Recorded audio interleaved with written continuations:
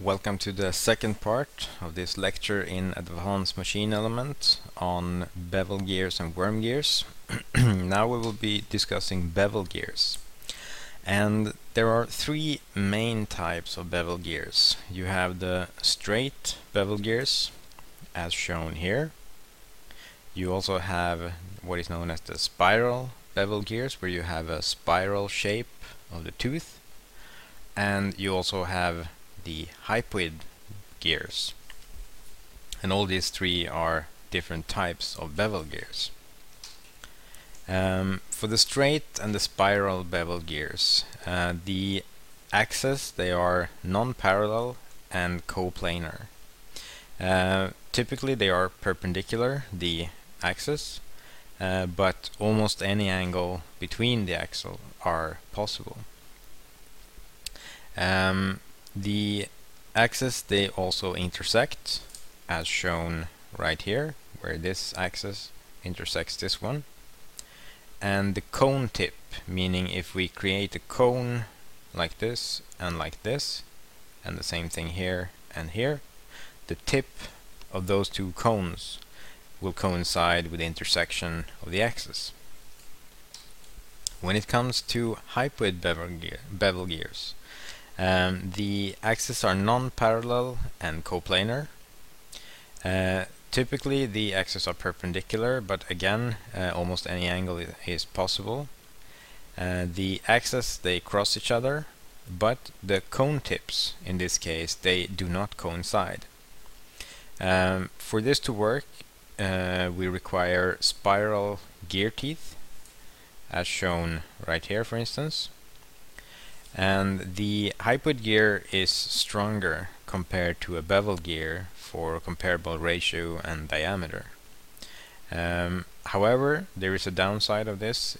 In this gear setup, or this geometry results in more sliding between the gear teeth versus the other gear teeth, which gives you a smoother operation, but it also requires that you have more EP additives in your lubricant to prevent excessive wear, seizure, or other types of damage induced by the frictional heating, which is a result of the sliding that occurs between the gears. Typical applications, I mean, there are many applications where you will find bevel gears.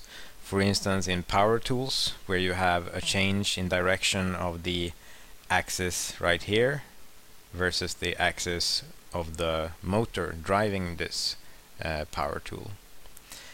Also in automotive differentials, you will find a hypoid gear, like in this one. This is the differential right here, and you have the hypoid gear system right here with the pinion and the ring gear shown right there. I will also give you quickly just a brush up on the geometry of a spur gear, just so that you can keep this in mind when we go through the geometry of the bevel gear.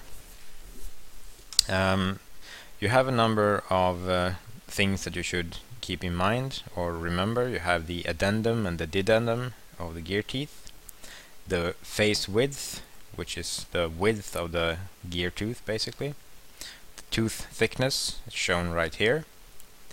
You have the face and the flank shown here. This is known as the bottom land, and you have the top land right here. And the clearance, meaning if you would have another gear meshing with this one, you would have a tooth coming down right here. The clearance is this distance at from the bottom land up to basically the top land of the meshing gear. And then you have the addendum circle at the top, and you have the pitch circle shown right here. And the circular pitch shown from this point to this point is the distance between two gear flanks, you can say. The distance between the gear teeth from one flank to the other. Now moving on to the bevel gears and the geometry. Delta, as shown right here and right here, is called the pitch angle of the gear. And the shaft angle, that is the angle between the two shafts that are where each of the gears are mounted, is basically the sum of the two pitch angles as shown right here. You have this one, and this is the shaft angle.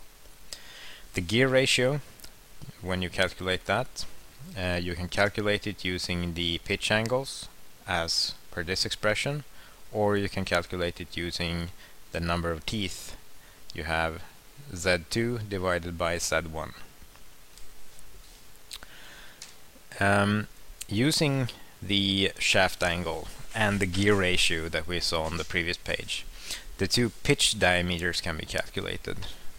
You have the sum of the pitch angles right here, and we have the radius times this sinus for this angle, and the same thing, the ratio between these equals the ratio between the number of teeth, Z1 over Z2. Now if we set this angle to 90 degrees, meaning that we have 90 degrees between the axes, we'll get an expression as follows, where we have sinus for the pitch angle divided by sinus 90 minus the pitch angle, and this can be simplified down to tangents for the pitch angle, which equals the ratio between the two number of teeth, Z1 over Z2. The module of the gear can be calculated using this expression, where we have 2 pi times Re, which is the length of the tooth, sinus for the pitch angle. We have pi times the module times Z, and this can be rearranged to this expression.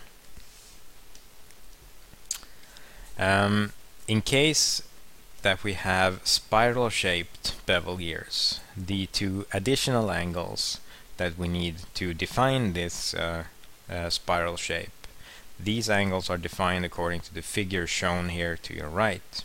You have beta and you have beta E, and beta E is then the equivalence to the helix angle of a helical gear.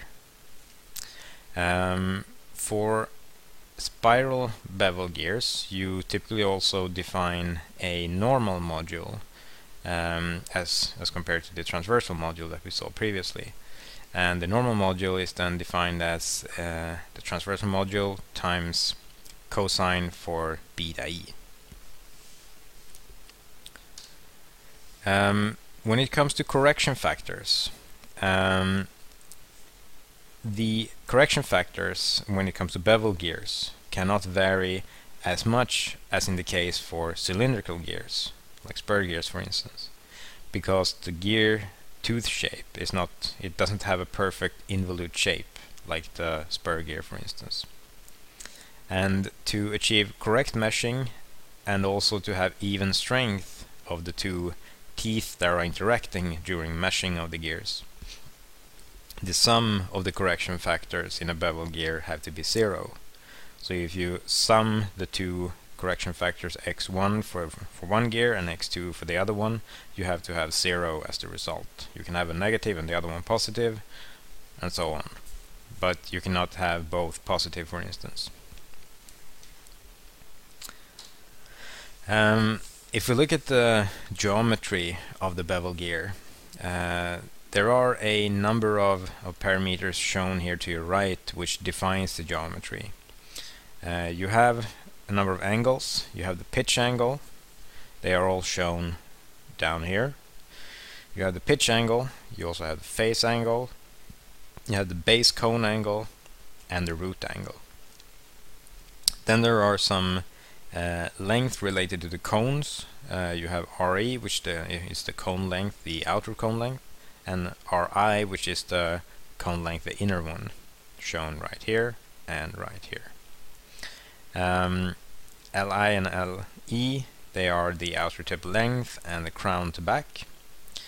A, which is shown at the bottom here, that's the mounting depth of the gear, which may be interesting to know when you're designing your system to make sure that it fits into the space you have intended it to be in. B, the face width, is basically Re minus Ri.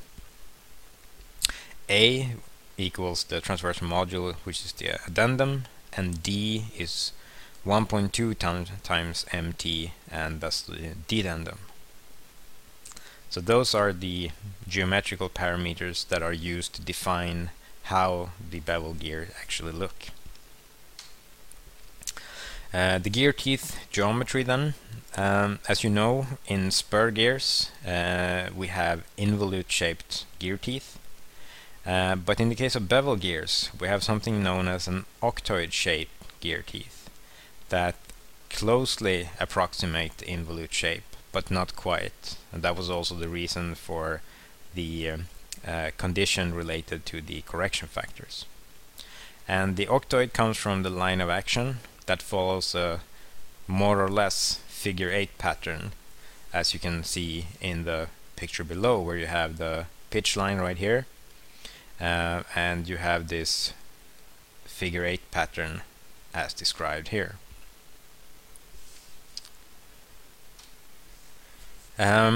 Since the geometry also varies along the gear tooth, the tooth dimensions and the pitch diameters are referenced to the outer end, also known as the heel or the big end of the gear.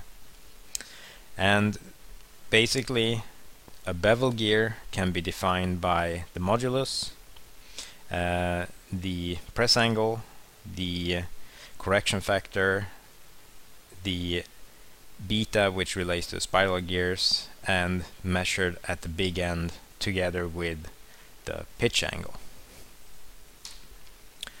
So I thank you for your attention in this part of the lecture, and I hope you will enjoy the next part dealing with more bevel gears.